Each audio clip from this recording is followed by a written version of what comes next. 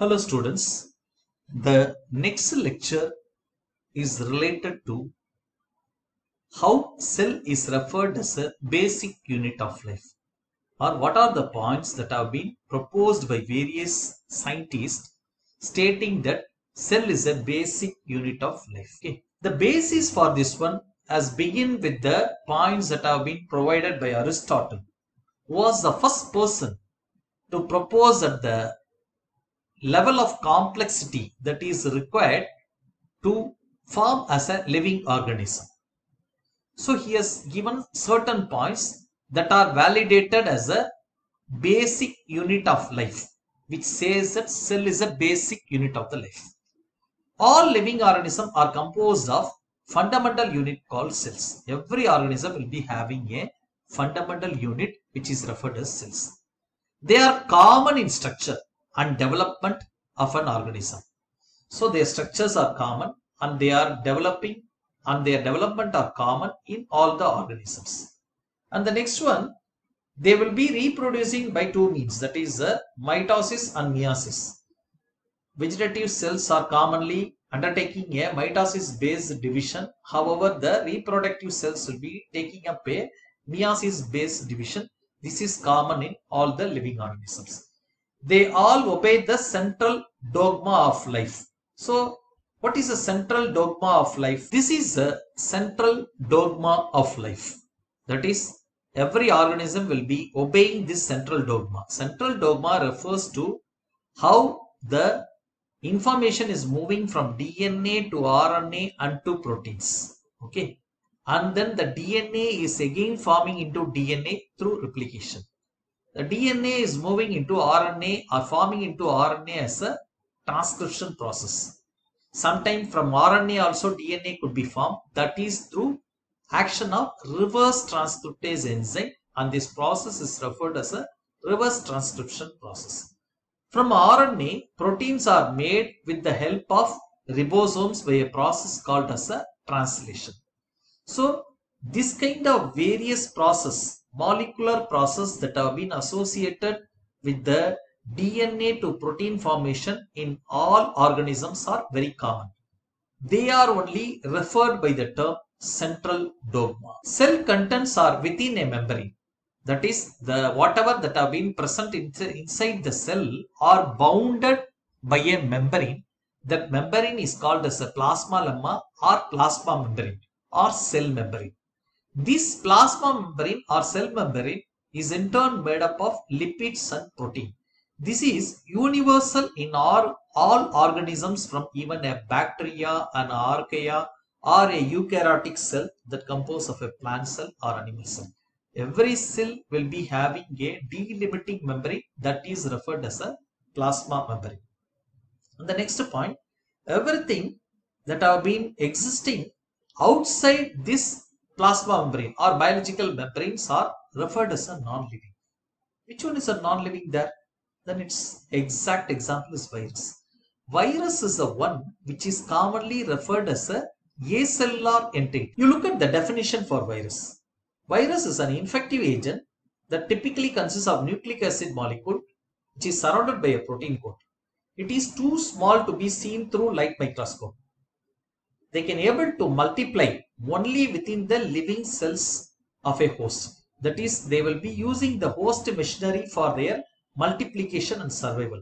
That is the reason they are called as a acellular particles. Another definition even says that viruses are not living things. Virus can able to multiply only by using the host machinery.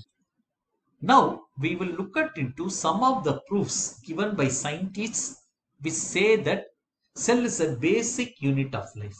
The first and foremost proof was the findings of Sheldon and Swan, which states that any kind of a cell type will be having a common unit structure and development. That is, structure and development of cell is common even if it is of a plant cell or an animal cell. In fact, this finding only later led to the development of the cell theory.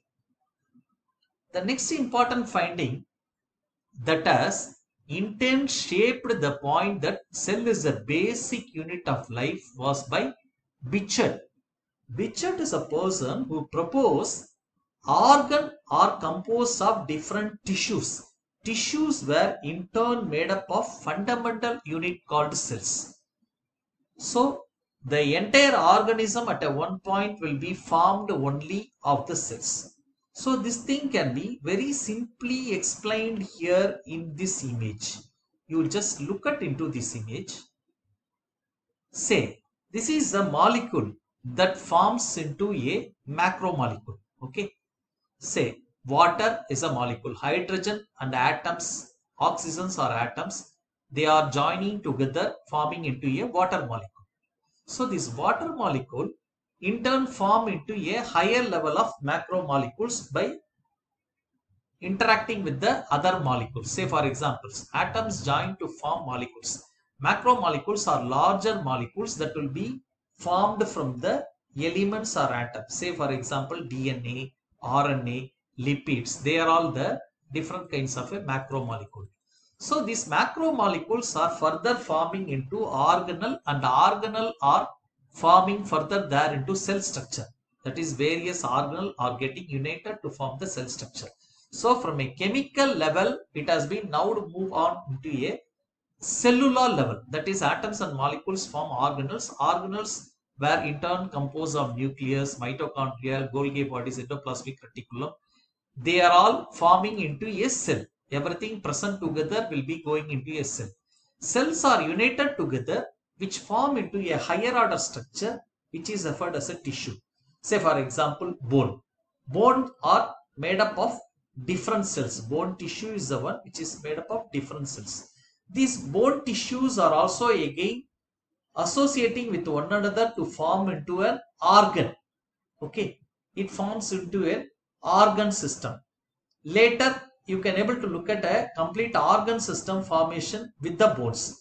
So, bones are the one which in turn makes about the skeletal system of any kind of a living organism.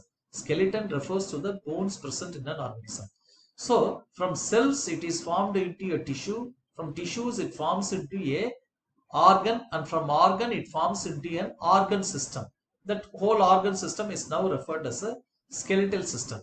Skeletal systems are in turn important, one of the organ systems there in an organism. Okay, so this is a way in which how the molecules are interacting from a very smaller level and they form into a complete organism at a higher level. That is, from a lower order how it forms into a complete organism at a higher order. This is the point that has been proposed there by Xavier Bichard. Organs are composed of different tissues, and several organs are grouped together to form into a organ systems of an organism. Here the organ system in the example is actually the skeletal system.